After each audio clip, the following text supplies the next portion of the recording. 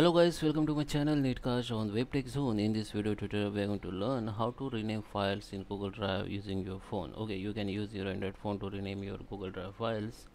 So I will show you how. So let's start with the video. Before we start, I request you, if you like this video, hit the like button, subscribe my channel, and don't forget comments below. So let me go on my Google mobile screen. Let me go on my mobile screen.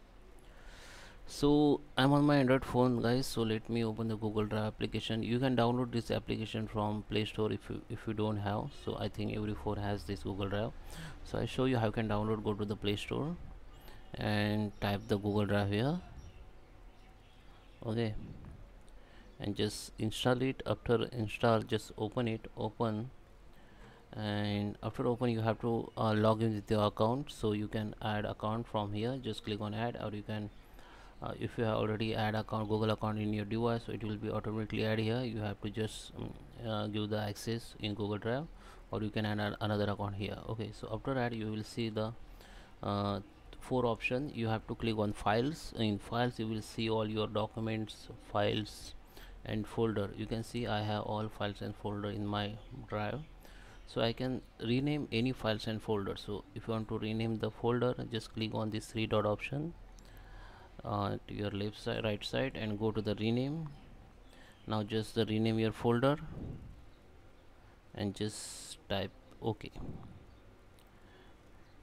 Click on rename.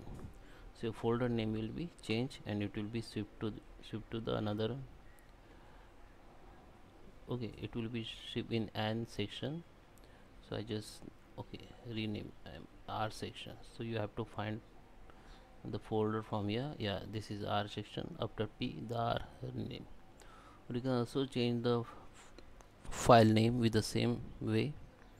Just click on name and you can rename it, and just click on rename. If you don't have the application, you can use the Chrome browser of your phone.